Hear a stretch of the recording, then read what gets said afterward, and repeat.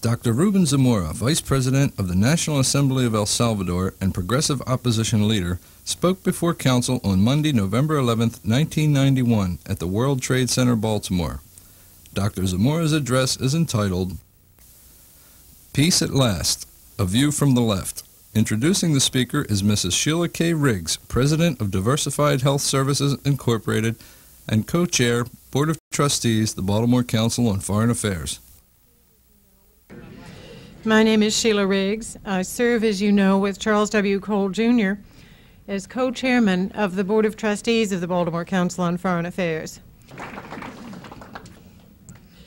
Rubens Zamora is Vice President of the National Assembly of El Salvador. He is, in many respects, the Nelson Mandela of his country, and he has devoted his political life to seeking, through political means, democracy, justice, and human rights for all Salvadorans.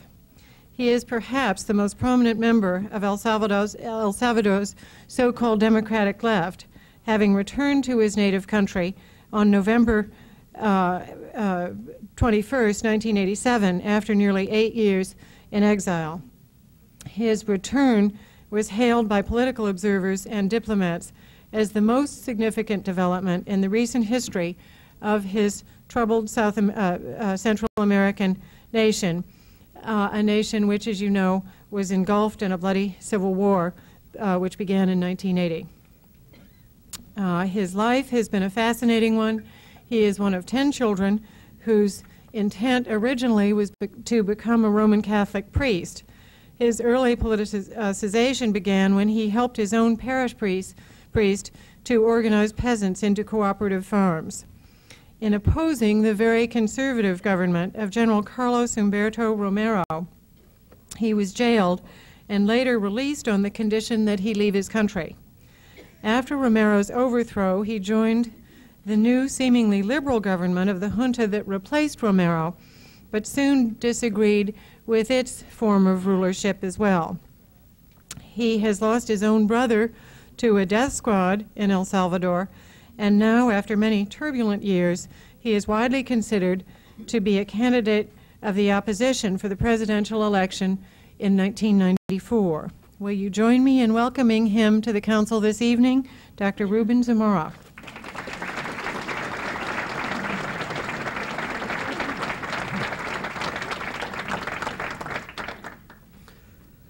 Well, thank you very much, Sheila, for all the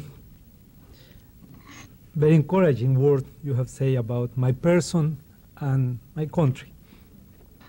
Well, my friends, 3 years ago, I was here speaking about El Salvador. And if somebody could remember about that, I tend to speak more about the sorrow than the hope of our society and our people. I tend to talk more at that time about how terrible for our people the war was going on, the US policy was going on in our country, and so on and so forth.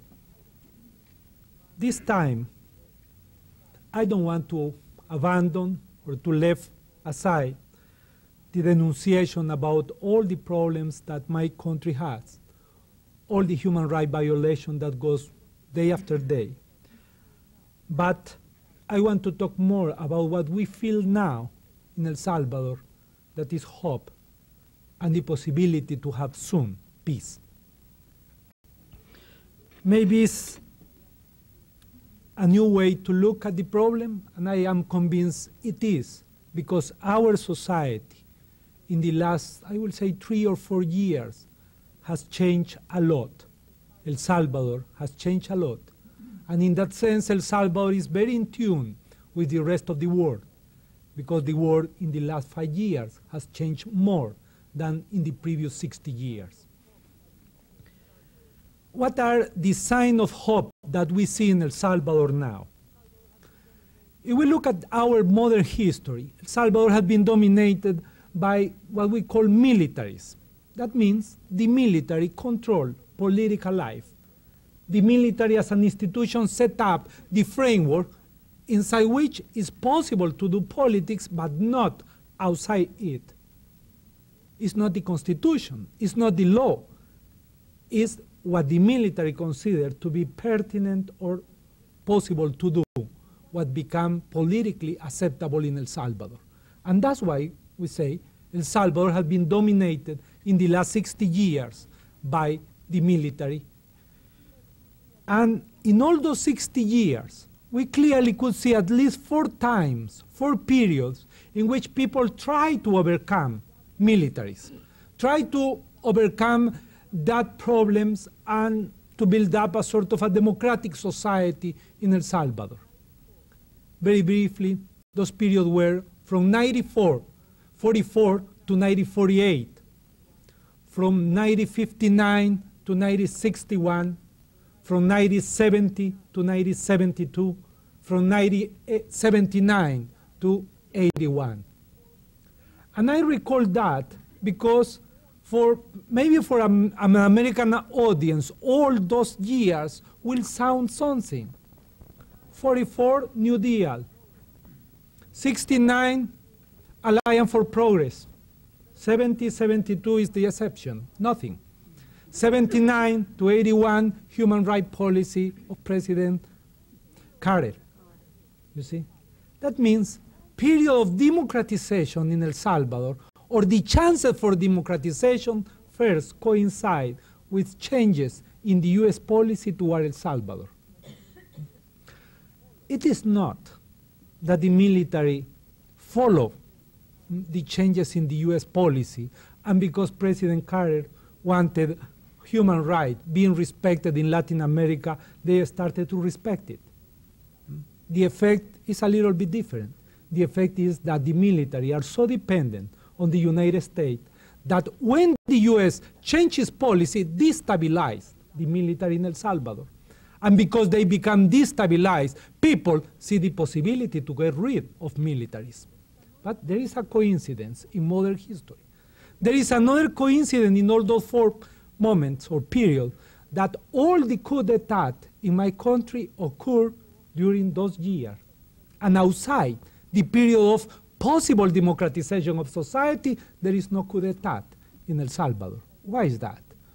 Because, as I call the coup d'etat, is a sort of mercenary instrument for democratization. It seems to be awkward, but it is the reality.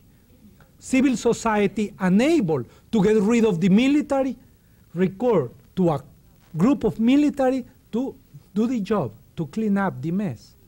The problem is that they at the beginning do it, but in 2 or 3 months, either there is another coup d'etat, or the New Democrat forget about that and the old way continue on and on and on. Sometimes, in that respect, Salvadorian political history looks like, I don't know if you remember that old Western film, Cat Ballou. You know, that the sheriff, unable to get rid of the bodies, go for another body, you know, to shoot the bodies in town. This big body came, shoot the bodies, clean the town, and in the meantime, fell in love with the daughter of the sheriff. And because that, he became a goodie, you know. In my country, happy end didn't happen. The new military, when they clean up the mess through a coup d'etat, they seem to be not to fall too much in love with the lady called democracy. And that's why the whole thing has not a happy end. But we have tried. And always, in all those 4 periods of attempt to democratize our society, you see an increase on popular mobilization. I recall our history just to tell you that it seems to us that now, and especially since last year, it seems that El Salvadorian society has entered into a new period, into the 5th possibility in his modern history to become a democratic society, to get rid of military domination over policies. Changes at the international level are very important for that. Of course, if the United States don't need to think anything of Latin America in terms of what the Soviet got more or less, I think will be easier for us to advance democracy. And for the United States, will be easier to abandon its traditional alliance with the military and the people who guard the gates against communist expansion. I think that the changes internally in the country as well are so important. After 11 years of war, it is obviously clear for most of the Salvadorians that neither the guerrilla could defeat the army militarily, nor the army could defeat the guerrillas. And therefore, we see in the last 2 years especially, an important sector of private entrepreneurs coming more and more clearly into the side of negotiations, because they realize that there is no military victory, and therefore there is no possibility to medium, not to say long-term, business planning in a country involved in a civil war. All those changes are extremely important and are the changes who has opened this new possibility. And it seems to us that this period of possible democratization in our society started last year and is going to finish in '94. Why? Because in this period, we are going to have the peace agreement. My hunch is that peace is going to be signed in El Salvador in the first half of next year. Now, the question of negotiation is not if we are going to have a negotiated settlement or not. The question is how long it's going to take to achieve that political settlement through negotiation. And therefore, it's a question of timing. And time is running against both sides in the war. It's running against the guerrillas because they know that the longer they prolong the war, less time they are going to have to become a political party and participate in the elections that in El Salvador is a fixed election. You cannot move the date. And for the army as well, time is running because they realize that the US administration is less and less willing to continue to give money to a war without any end. Therefore, the pressure is there. The internal pressure is there, and the possibility of a political settlement is there. What is the essence in El Salvador of a political settlement? Is demilitarization. If you look at the agenda of negotiation, you can see it very clearly. What is being discussed now in Mexico, as it started to be discussed in New York recently, is how to separate the police from the army, and how to create a new civilian police under civilian command, how to reduce the size of the army, how to purge the officer corps and clean it up from the most gross violator of human rights and most corrupt people, how to separate the intelligence apparatus that now is completely under control of the army and put it into the control of the presidency, how to avoid or to prohibit in the future in El Salvador any paramilitary organizations. And all those things that are the agenda of negotiation is demilitarization of Salvadorian society. That's why I am so optimistic and so confident that we are going to have that in El Salvador in the near future. But having peace or having a peace agreement signed doesn't mean that the task is finished. On the contrary, having that peace agreement signed by all the sides means only that the greater task is starting, because we are going to face what seems to us is the two main challenge for all the progressive and democratic forces in El Salvador. The first challenge is how to translate all the peace agreements gained through negotiation into institutional form. And the only way to do it after the peace agreement is signed is through elections, because there is no other way. You cannot continue to shoot after the peace agreement. Therefore, the only way to do so, to make all those agreements a concrete and a specific political reality, is gain power through elections. And that's why the '94 election became maybe the most important and the most crucial election in Salvadorian modern history. It is going to be the first election under peace. It is going to be the first election under the process of demilitarization of society. It is going to be the first election with the full spectrum of political forces participating, from the Arena Party on the right to the FMLN on the left. It is going to be an election in which we are going to change the president, the Congress, and all the municipal councils of the country. That means practically all the power is changed that year.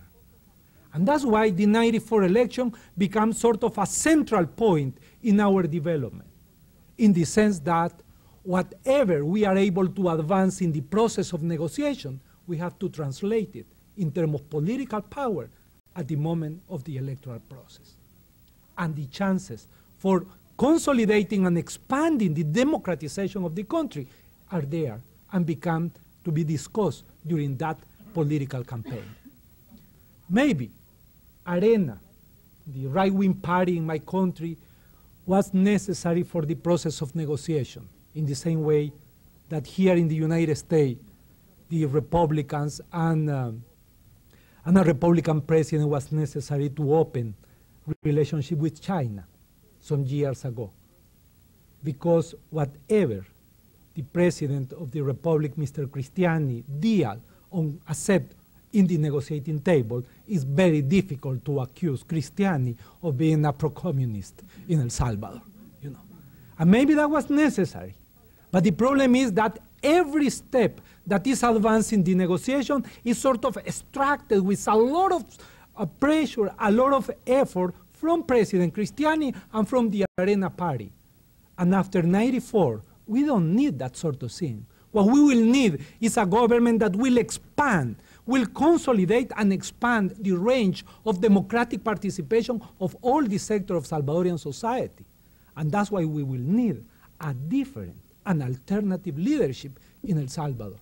Not the conservative one, I will say a more democratic, progressive one at that moment. But not only the question of democracy is going to be put into discussion at that moment. The other big problem and the other big challenge that our people is going to face is the question of reconstructing our society, reconstructing our economy. We are going to have peace, but we are going to have peace with more than 1 million Salvadorians who have been displaced from their own houses and are living in other places inside the country. With at least 1.5 million Salvadorians living abroad. And the country only has between 5 and 6 million people. We are going to have peace with practically all our infrastructure very, very damaged. Not only in terms of bridges and roads, but in terms of schools, in terms of Medicare, in terms of all the social services that have been quite destroyed by the war. We are going to have peace with a country in which at least 20,000 are wounded veterans going around. A country in which thousands of orphans are around the country. A country in which thousands of ex-soldiers and ex-guerrilleros are going to be sent out from the army and thrown into society, civilian society. And you can imagine then the immense task to try to reconstruct that society, to try to heal all the wounds, the psychological and the social wounds that 12 years of internal and civil war produced in that country. Your experience of a civil war is too old by now. It's more than 100 years ago. But whoever who read a little bit of American history after the Civil War know how difficult. And sometimes, even now, I see that some of the wounds has not healed yet. I see some Confederate banners being high up in this country, you know. 1 year after, can you imagine in my country, after 12 years of internal civil war? Well, this is the other task. And that task cannot be accomplished only by one sector of Salvadorian society. It's impossible. If we try to say, look, we are the people, we are the progressive one, we are the one who represent the people, now power is for us and we have to do it, we are going to fail. Absolutely, we are going to fail. In the same way as if the private sector say, look, the private sector is the only one who could reconstruct the country, they are going to fail. We are condemned, happily condemned, to try to do it together or fail, both, in trying to do it. That's why it seems to us that the task ahead for us in terms of reconstructing the country is a task that has to be faced and developed by the whole of Salvadorian society. And again here, I am optimistic. Maybe 10 years ago, I will never dare to say something as I am saying now, that it is possible and necessary to do this thing with the private sector, with the trade union, with all the organization. No, I will not say that. Now, I say so. And I say so not only because I see the absolute necessity to do so, but because I see signs in the private sector that they as well understand, many people there, the need to concert, the need to get together, the need to give up something in order to get the country going ahead. And the same sign I see in the trade union movements, or what we call in El Salvador, the private sector. In this task, my dear friends, will be very important the contribution of the United States. And I am talking not about the government, I am talking about the United States. Of course, the US government seems to us has to make an important contribution to the new period. At least we are asking now that they don't make the mistake that they have done already with Panama and Nicaragua. That once Violeta Chamorro was in power, they forgot about her. That once Endara was put in power, they forgot about him. You know, and the big problem started then. What we are trying to say, look, don't make that mistake, because the fact that we come to peace and sign an agreement doesn't mean that the country could go back to the old ways. Therefore, we are trying to see how it is possible that US military aid be automatically converted into social aid for the country. How, for instance, the money that now is used for buying bullets and guns is transferred for programs in which ex-combatants from the army and from the guerrilla could be integrated into the political life. And I think this is an important thing. I know that the tendency in this country is running against that. The tendency is to say, let's forget about that. The tendency is to say too much interest in Central America because strategically it's not an important part of the world. But it seems to me that we have to fight against that tendency and put now the interest in Central America and the interest in El Salvador to a more constructive role. But not only the government. I think the business community in the United States has a role to do in El Salvador. Our country historically has not been a country for US investment there. But it seems to me that if we are going to rebuild El Salvadorian society, we will need US investment there, private investment. We will need an investment that will create places of work there. Because right now, we have, according to the government, not the opposition, according to the government, we have 51% of the population at age of work out of a permanent employment. And we need to create places of work for those people. We are going to do it with private investment from the country. We are going to do transferring public money from the war and from defense into social services. But at the same time, we are going to do, and we hope to do, be able to do it with people from here, the United States, that could invest in El Salvador. And I want to finish with that note. Please help our country. Now we have hope.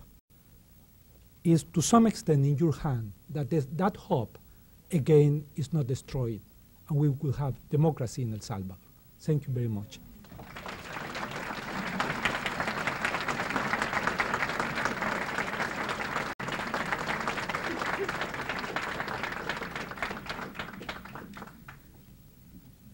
We thank you very much for that overview, and the floor is now open for questions. Yes, ma'am, in the front. I'm gratified to hear because I heard you a few years ago. This is very gratifying to hear what you have to say. You have had a tough time, I know.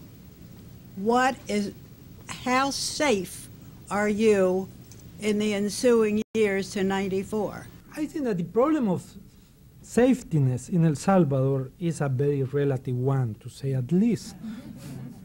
I think that the problem in El Salvador is that we have to win the election, but as well another task, we have to survive and be alive to be able to win the election. You know? Just to tell you that is difficult. I think since last time that we spoke here, I think my house was bombed. They destroyed practically the whole front of the house and part of the interior. Still the situation, the security situation is a difficult one. But this is part of the process, you know. We are in a country that is at war, in which traditionally the way to deal with the opposition is just hitting them, killing them. This is the way. And precisely we are there to change that way. Just to say, no, the way you deal with your opposition is to talk to them, to argue with them, to combat them on TV, on the radio, and so on, but not to kill them. And this is going to cost. It still is, now it's costing a lot of suffering to our people. A week ago, I was in one of the repopulation in Segundo Montes, repopulation, I mean people who have come back lately. And those people were telling me that they have 2 months without any medicine, without any doctor. Why? Because the colonel decided that it was not good for that community to allow the doctor or medicine to enter that community, you see. And that was the situation. And they are paying for that. And we scream and we make a protest and so on, and probably they are going to open that community for the doctors and the medicine. But this is the daily life, not only for us, but for thousands and thousands of Salvadorians. But the only way to overcome that is to fight now and try to change it. It seems to me you face an enormous task in trying to create a democratic political culture. Could you talk about that a little bit? And also, could you expand a little bit on the role of Mexico? Well, I think that this is one of the central problems that we have in El Salvador, that is not going to be solved with the peace agreement. It's going to take years to really solve. I mean, to create a culture. Because already our history, our political history, is a history of confrontation and not of, let's say, rational discussion. The places in which in a modern and democratic society this open and rational, more or less rational discussion goes around, like Congress, did not play that role in El Salvador. Now, just to give you an example, I am vice president of Congress, that means the National Assembly. When I took the post, I say, okay, what is my staff? And my staff in the Assembly is 2 secretaries, but secretaries just the people who type, sing. 2 bellboys, I mean the people who you could send to buy cigarette or buy something or put a letter to that sort of thing, and 1 chauffeur. This is all my staff. I say, what? Where is the advisors? I need advisors. And they look at me, they say, well, you know, those sort of leftists all the time are with crazy ideas. Why? Because there is no idea that a member of Congress, not to say a common member, the vice president will need staff. Why? Because Congress has not played that role of discussion. Usually, Congress is a place in which the president, who usually was a colonel, put their friends there just to pay for favors or give them some favors, and the Congress was a sort of yes man or yes body. I mean, we need to not only to install into society this idea that you have to discuss, to make argument, to argue, but at the same time we have to rebuild even institutions so basic as Congress to be able to carry on the discussion at the institutional level. That's why this is a very, very important task. The second question is about the role of Mexico. I think that the role of Mexico in this process is maybe one of the most crucial ones in terms of peace. Mexico maybe was the Latin American country who was more able to keep communication with both sides in the war. Mexico kept communication with the guerrillas and with the government. And I think that was a sort of unique role that Mexico has been playing, the Mexican government, for the process of negotiation. That's why many of the talks are held in Mexico like they are doing right now, in Mexico City.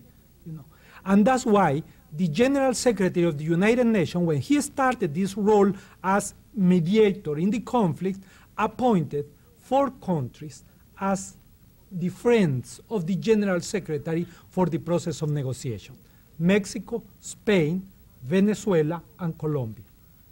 And during the New York negotiations, I think the role of those 4 countries was a crucial one, especially one day. I remember very clear that day, that seems to be that the negotiation has failed. President Cristiani said that he can't accept that.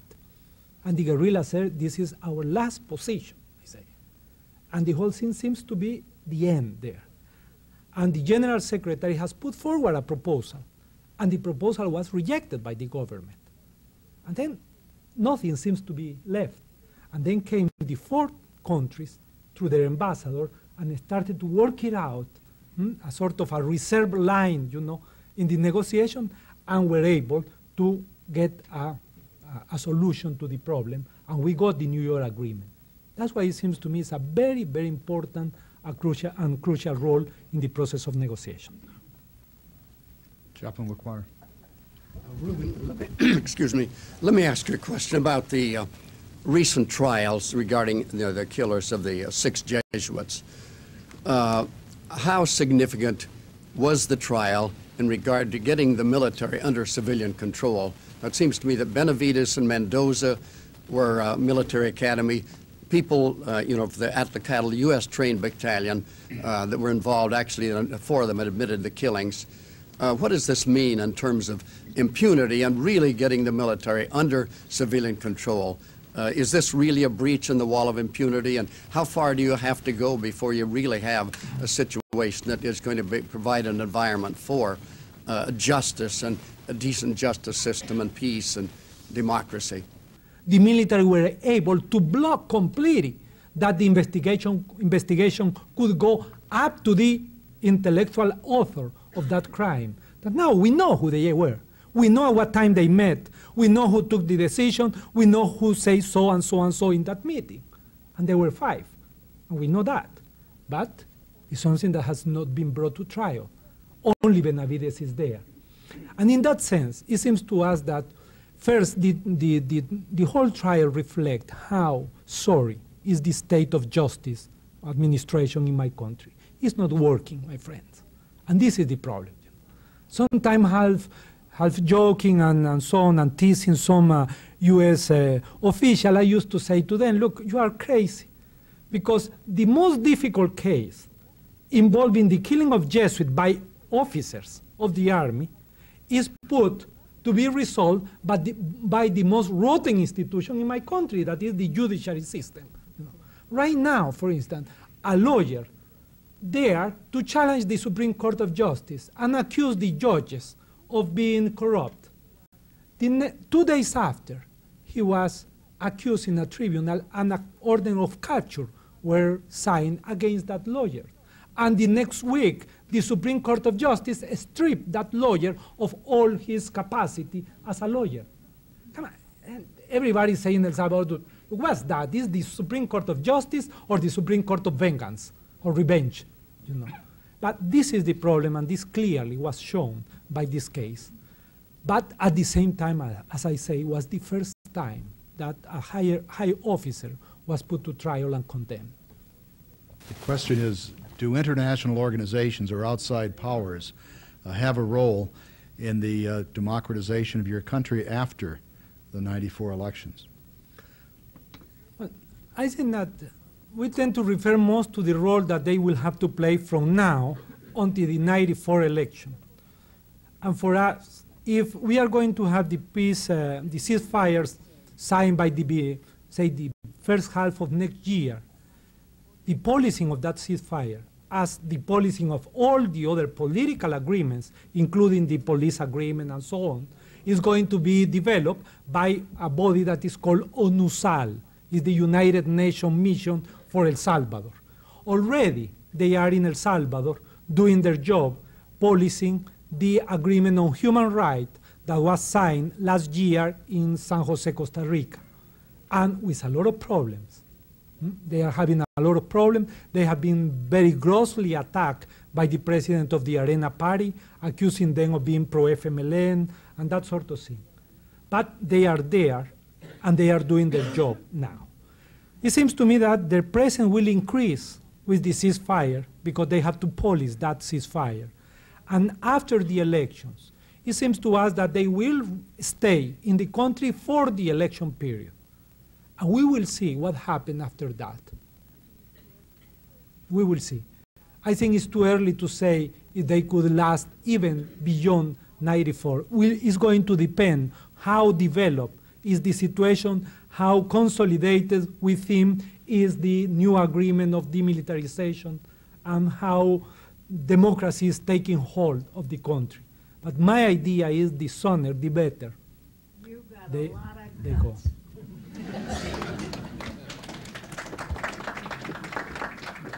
Yes, sir.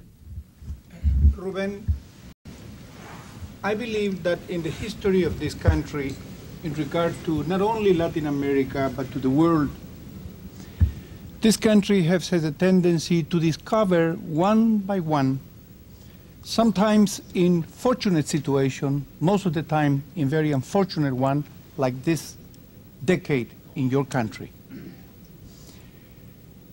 How do you see and what can be done about El Salvador together in a joint effort, seeing the problem of El Salvador and the hopes of El Salvador in a larger view in regard to the entire Latin America and the relationship with the United States?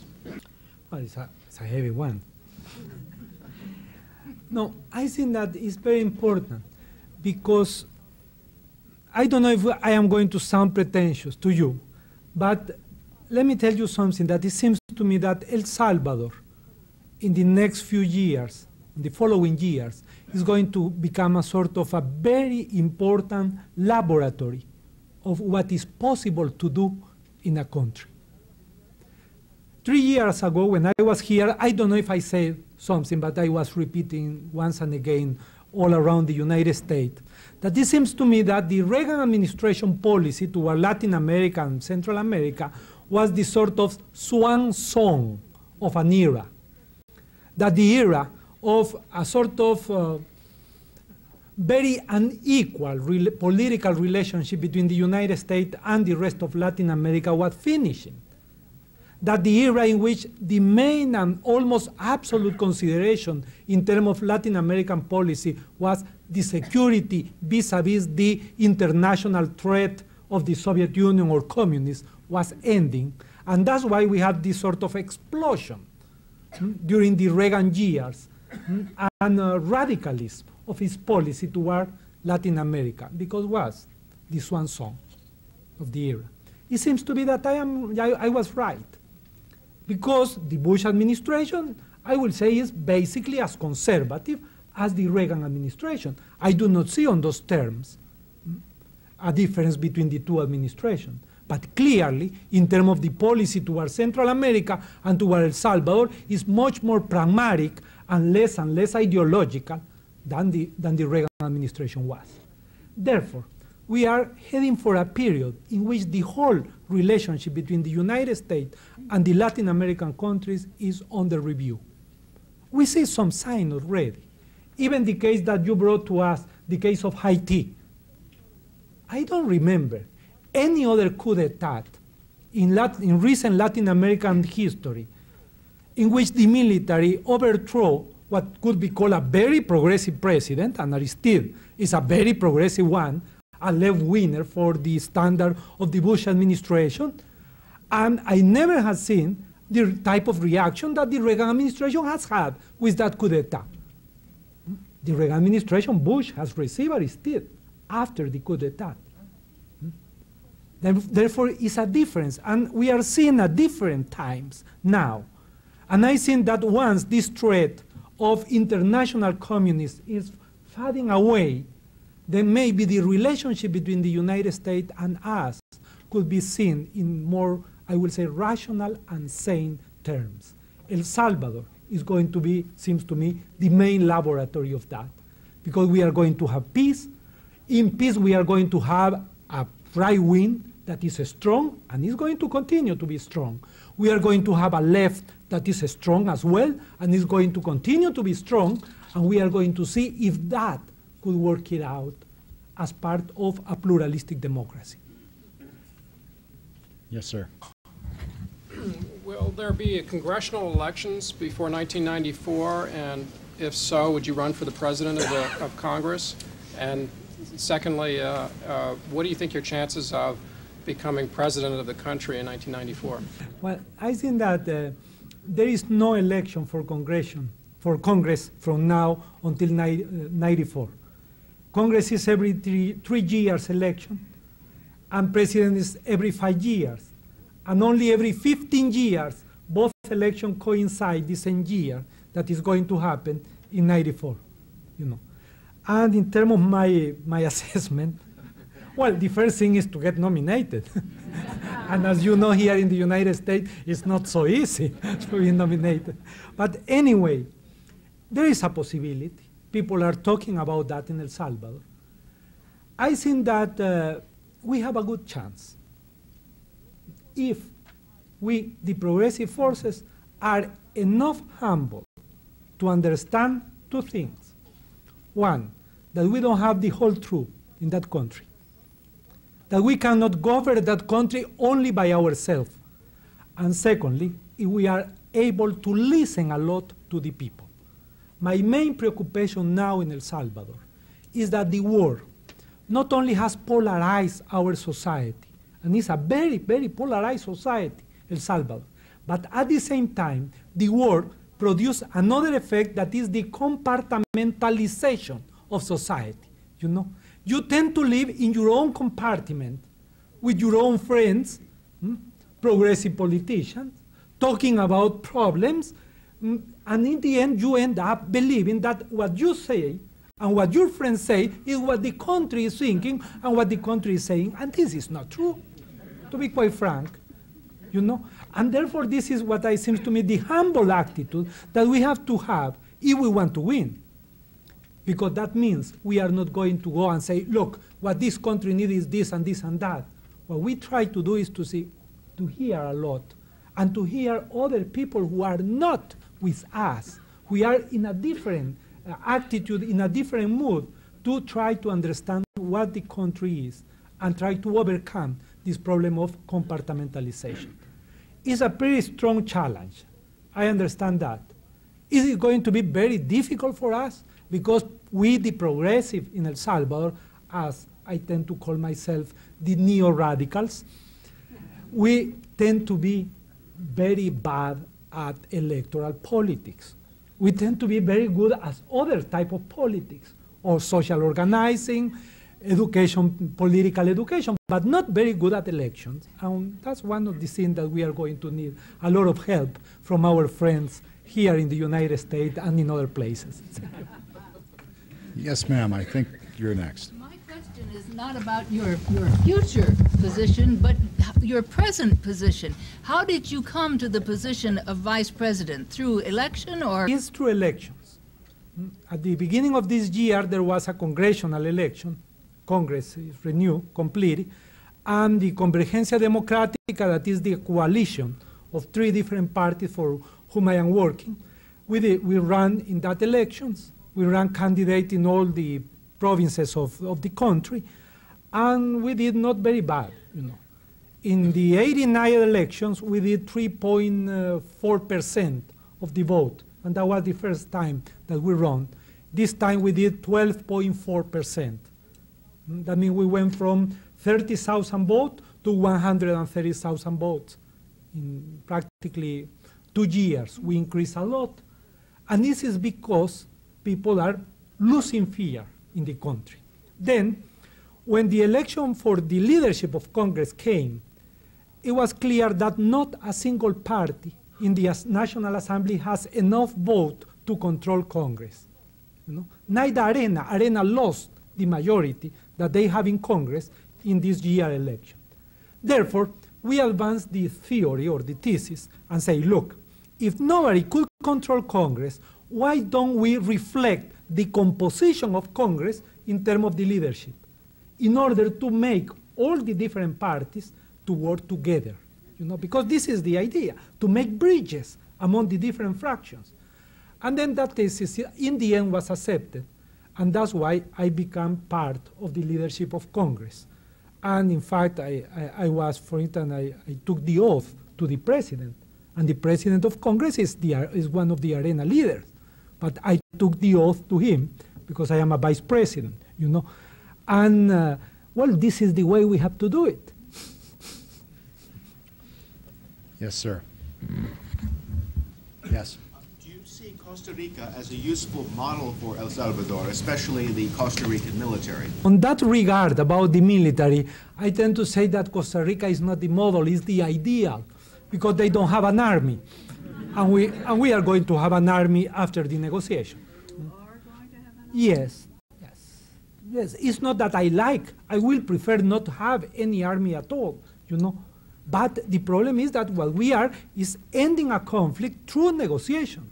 And to end a conflict through negotiation means that neither one side could defeat the other, neither this one could defeat the other. And this is a fundamental fact that has to be recognized in the negotiation process.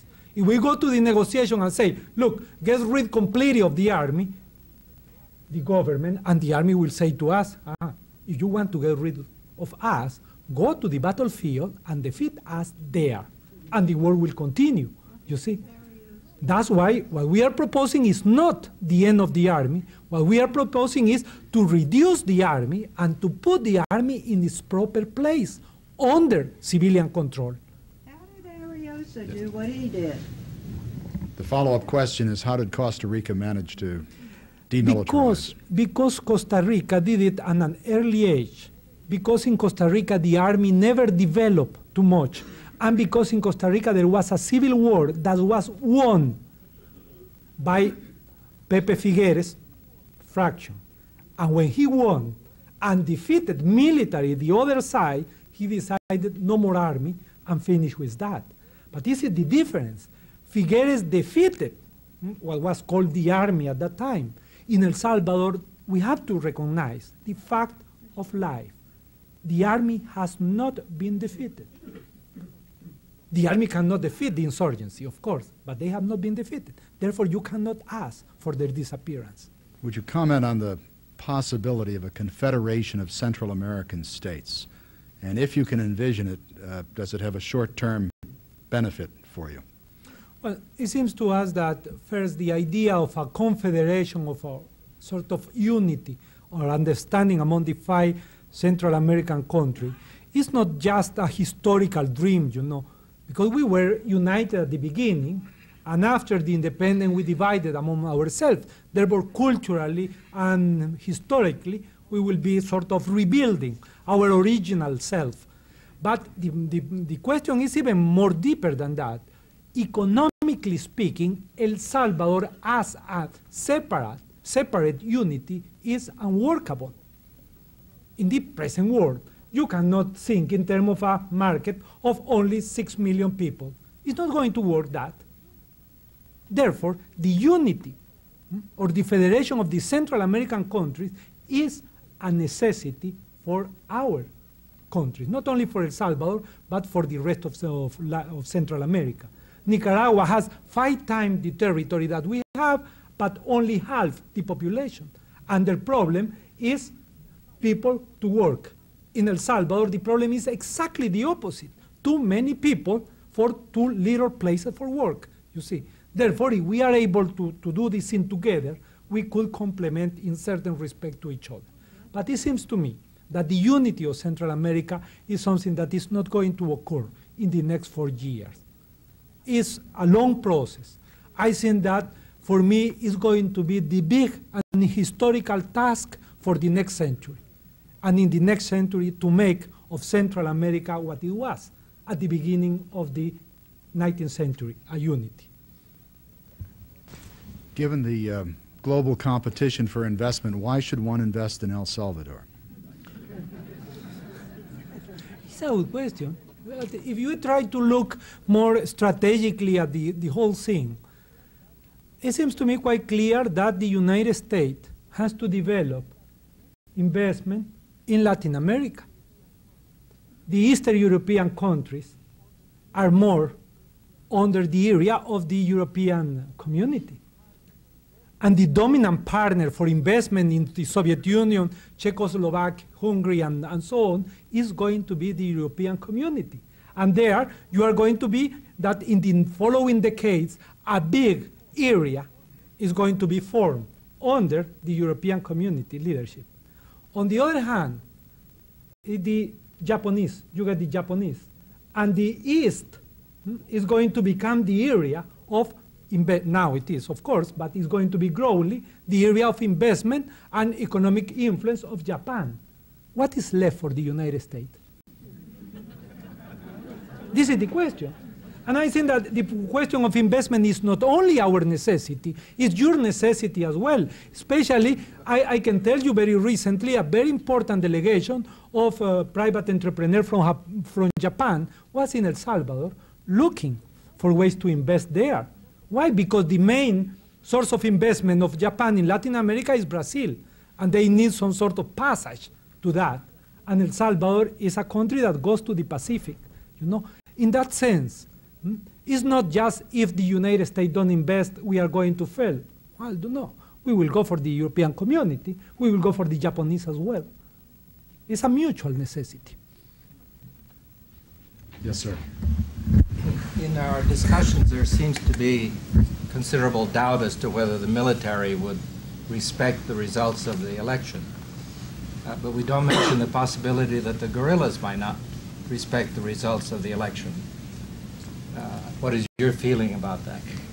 If the guerrillas still exist, but by 94, I mean by the time of the elections, probably we cannot put all those goals that I am talking about. Our presupposition is that we are going to have peace next year, I mean in 92.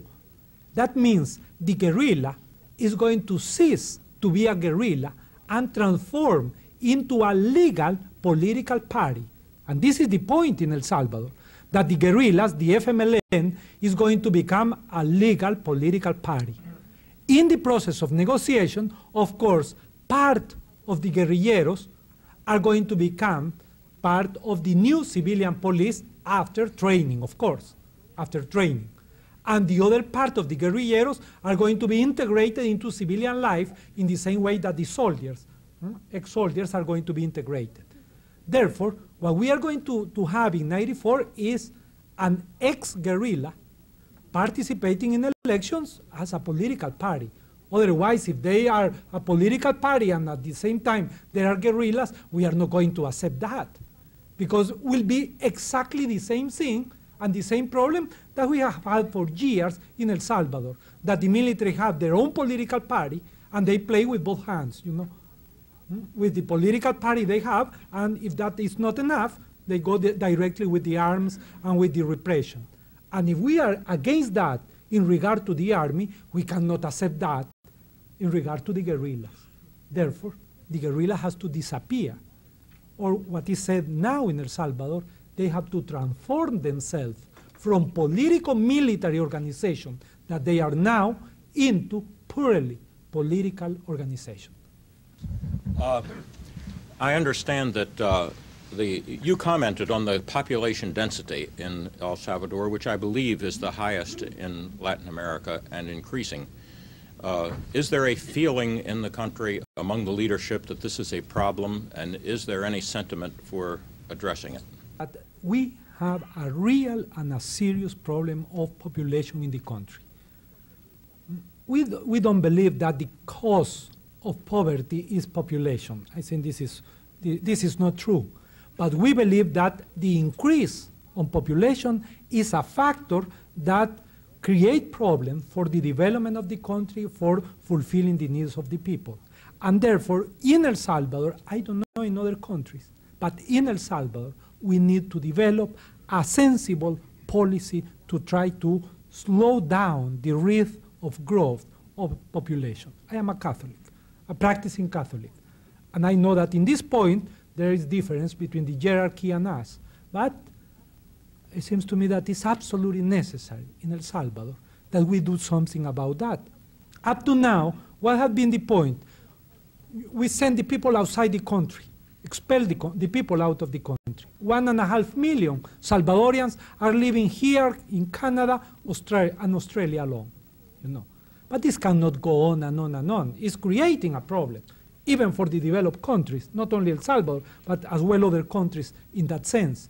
But we have to try to solve our problem with education and with the support of the people. And this is something that for us has no discussion at all. What kind of an economic system do you envision for your country? And if there's an industrial component or a major industrial component, do you fear the kinds of problems which other states such as Mexico have faced there? Well, let me tell you something that traditionally in Latin America, what we have is a model that has been called the model of inward development. Import substitution model, that's the name it was called. That has a very strong component that is the government trying to organize to some extent the economy of the country.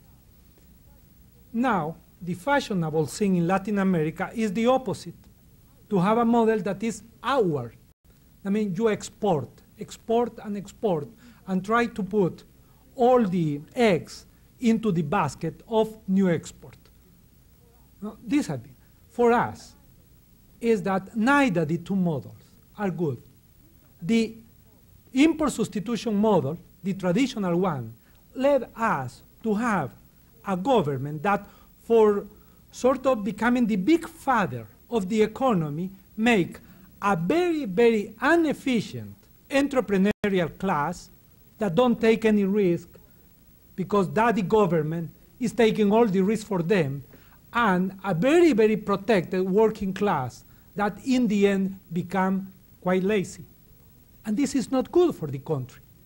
The other model, the present one that is expounded by the United States government as well, is a model that is creating a lot of polarization into the country. Neoliberal economics has produced polarization in this country. When I started to come to the United States at the beginning of the 80s, I never saw so many homeless on the street of Washington as I see now. The difference, the question is that here in the United States, you have a big middle class that more or less receive the impact of polarization and diffuse that. But what about that policy in a country like my country, that from the very beginning, his main problem is a terrible polarization without practically no middle class. Therefore, if you introduce this outward-oriented development, I mean the neoliberal economics, what you are doing is increasing the polarization in society.